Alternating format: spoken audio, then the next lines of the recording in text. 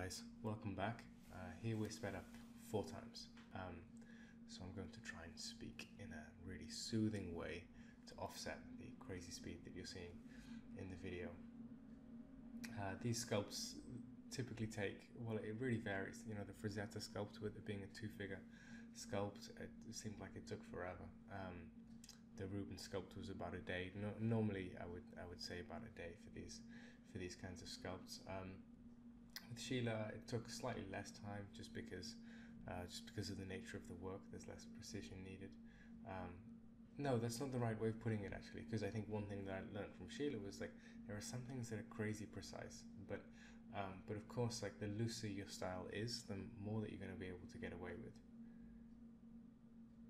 No, that's still not the right way of putting it, because yeah, because I think my takeaway from this, you know, we'll talk about it more in the post-mortem, but I'm not really, well, Schieler's not really getting away with anything. Like, everything is quite conscious and quite deliberate, and even the stuff that I think wouldn't be conscious, because you know, when we're analyzing work like this, we have to be aware that all the decisions that we look into and break down won't necessarily be conscious decisions by the artist. I think that's really important. You know, something like the golden ratio, for example, in composition, you see recurring time and time again, and yet I think very rarely would that be conscious, because if it were, then the process of creating composition would just be tedious. You know, you'd have to be measuring everything out. And so I think, like, when you pursue what the ideas of design with enough clarity of intention, you'll see certain things recurring. Anyway, let's talk a little bit about what's going on the screen through here. So, so really, this is at the stage where I'm saying that this idea of having prepared a canvas that we've spoken about before. So now I would say canvas is prepared. So now I just revisit everything, and not to bring it closer to a finish, but to bring it closer to what it is that I want to say about it, right? So every time I'm revisiting it, yes, hopefully I get closer to the finish, but the finish is kind of dictated by has it captured the full character.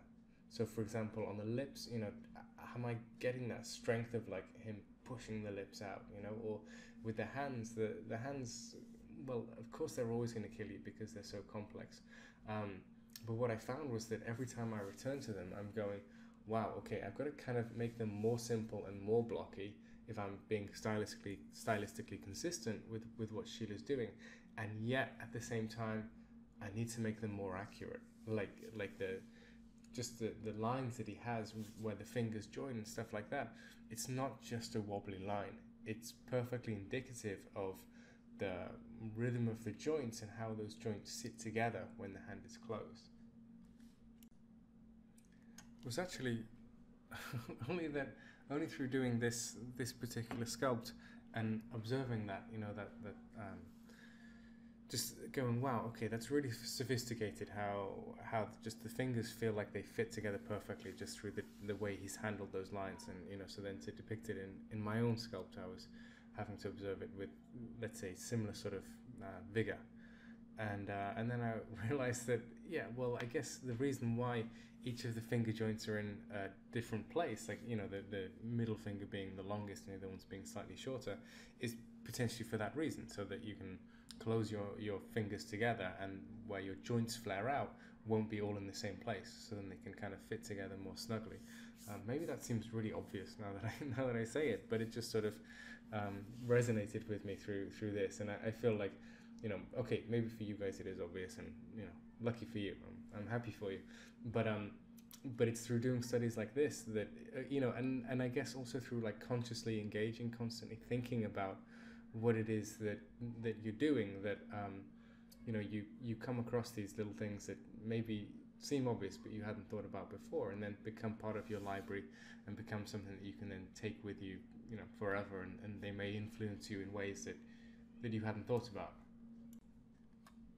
Well, as I was saying, that stuff, if you were paying attention to the screen at the same time, which you should have been, you'll have seen me just go over to the other hand, and I really, you know, with the other hand, it was great because I could do whatever I wanted and find that meeting point between my work and Schiele's work, and you know, I wanted to keep this idea of this sense of, like, his vertical and horizontal placements of the body. You know, these kind of very almost architectural compositions. So so I kind of kept that hand pointing out. Actually, what I did, it's not part of the demonstration, but I'll go over it in the post-mortem, because after doing the demonstration, I then took those fingers and really extended them just to get this feeling of you know, because it's a very forced pose, right? So I just wanted to work with that and put in more tension and things like that. Also, you can see that little finger is just well, it's not a great view here, but you can see that little finger is just jumping out, right? So the three fingers, the index finger, the middle finger, and the ring finger are all bound together, and the little finger just breaks away. And I don't know, I don't know if he would have agreed. I felt that was kind of like a Schiele sort of way of playing with it. Like you have this these strong, rigid constraints, and then you just have that boom, that little bit of looseness. And as I was sculpting the little finger, I was looking to just really capture that and see how much life I could force into it. Yeah, putting on the eyebrows, I just pretty much left them like that, to be honest. You know, that's the nice thing about not being constrained to realism or photorealism. So you can just make marks and you use the marks to tell the stories without being constrained to what is real. So as I'm blocking in all of these forms, I'm first and foremost, well, I don't know first and foremost, but my instinct is always to be like, where is the form coming from? Where is it going to? So in a minute, you'll see me working on the biceps, and I'm just going, yeah, it comes from the coracle process, and then it goes to the radius, and that allows me to like, let's say, geographically place it. And then I'm thinking, okay, what is the visual language that I want to use? And that's where I'm taking from Schiele and going, how would he depict the biceps? And well, actually, that's an area that I'm going to look at in the post-mortem, because it's a really good example of an area where his muscle is placed accurately, but then he's taking the personality of the muscle and just taking a ton of steroids and, you know, like not pumping up the muscle, but pumping up the character of the muscle and just really dialing that up as far as it'll go. And we see that pretty much everywhere. I think, you know, one big takeaway from this this module, this exploration of Schiele's work is just like, it's just how surprisingly anatomical it was, you know, and how surprisingly sophisticated it was. Now, as I'm here hitting the lips, I'm just, you know, looking for the big movements, hitting those borders or the big stories, right? So as the lips get pushed together, we looked at this a little bit in the facial expression module. As the lips get pushed together in a sort of pucker shape, the hard border of the lips is going to maintain, and the middle section is going to squash. As I'm looking at the nose, I'm just really making sure that I'm getting the angularity of those of the nostrils. You know, he's using the nostrils as like as a movement that reinforces the line of the eyebrows, right? Just to really pump in this like ferocity to the expression. Again, that's not something that I think he would have aimed to do intentionally, like, yeah, it's a clever idea if I look at the nostril and match that line with the line of the brow or anything like that. I think it's just, you know, when you're really ingrained in these ideas of design, you'll find they start to manifest themselves, you know, subconsciously, let's say.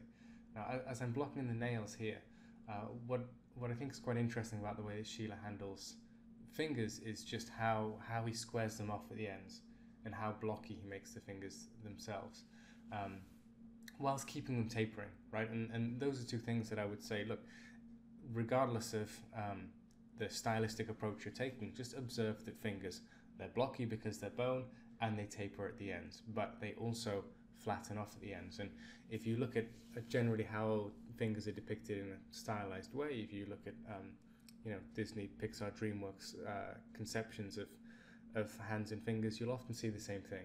They taper towards the end, but they're blocky at the end.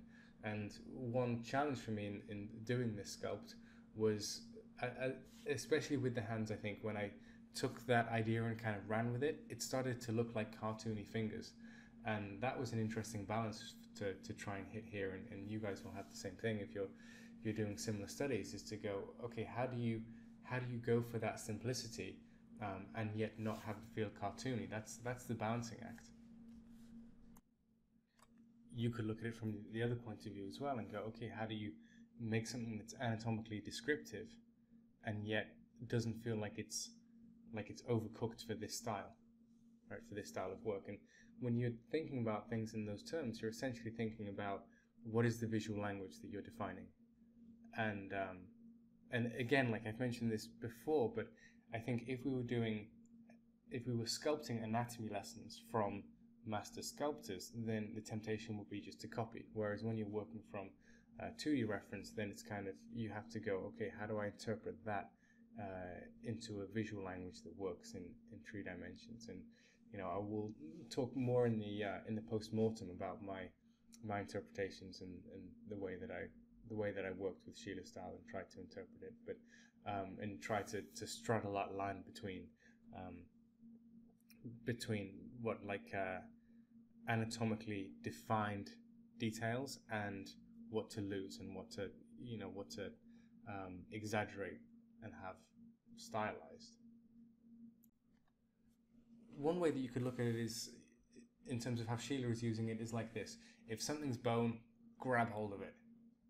Like we can see here, the shoulder girdle is just a massive bone. If you go to the elbow joint there, he's really flaring out the humerus and enlarging the olecranon of the ulna, so you can just feel those 3 bony points really, really strongly. The rib cage, each one of the bones is depicted. Even though it's just a line, he's still finding it there. So if it's bone, grab hold of it, and if it's muscle, what is the character and personality of that muscle? And then you can take that and really push that. So for example, something like that we looked at in the analysis of the biceps having that little dip in the middle to break the sweetness of that curve. It's just taking that and cranking it up and then opposing that with the movement of the triceps. And look, something like finding something like that on the biceps, that doesn't happen by accident, right? You find that through very careful study of anatomy and or very careful study of the model. But this approach of going, okay, let's find the bones to the maximum extent that we can, with the maximum, let's say, descriptive or intention to describe them as possible, and then let's string the muscles across them and find the characteristic of the muscles as much as we can. That's what using anatomy in your work is. The fact that Schiele is doing it different to how Raphael was doing it, and different to how Frazetta was doing it, and different to how Rubens, who we'll look at in the next module, does it, is indicative of them being different personalities and artists that occupy different eras. So the cultural zeitgeist is going to be different. So the things that they're looking for is going to be different. But ultimately, it's still coming down to the same thing, right? Because you're still depicting the human body, and there's 1,000 ways to do that, but a sensible approach is to go find the bones and then find the description of the muscles that are strung across the bones.